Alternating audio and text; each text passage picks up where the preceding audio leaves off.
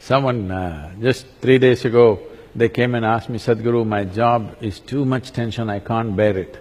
So I blessed him, may you be fired. He said, no, no, Sadhguru. I said, what? What's the problem? If you have a job, you're suffering it. If you lose your job, you suffer it. So you better look at it, this is not about the job.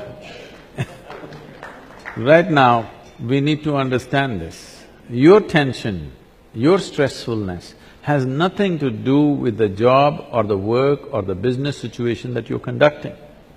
It is your inability to manage your own mind, your body, your chemistry, your energies. You're not able to manage this human mechanism. Because there is friction within, every job seems to be stressful. You just look at the world, any kind of job people are complaining they're stressful, isn't it? See, if people are poor, they suffer poverty. You make them rich, they suffer taxes. If they're not educated, they suffer that. Put them to school, endless suffering. If they're not married, they suffer that. Get them married. So this is not because there is something wrong with your life situation.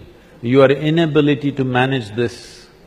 If you know how to manage this, I'm saying, have you invested any time as to how to manage this one?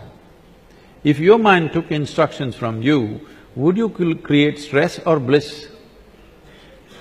Definitely bliss. So obviously your mind is not taking instructions from you. People come to me like this, any number of people. Somebody comes and says, oh, my boss is horrible, I can't bear it. My wife, she is terrible. My husband is unbearable. My mother-in-law, impossible. So I say, you come, don't worry, you come with me, you stay with me. Your husband, wife, boss, mother-in-law, nobody will enter this place. I will give you a nice place to stay, good food to eat, nothing to do. You just have to be joyful, that's all. Once in a way, at random, I will check you and you must be joyful. If you're miserable, I don't believe in feeding misery, okay? But you will see within 24 hours in how many ways they twist themselves if they're alone. See, if you're alone and you're miserable, obviously you're in bad company, isn't it?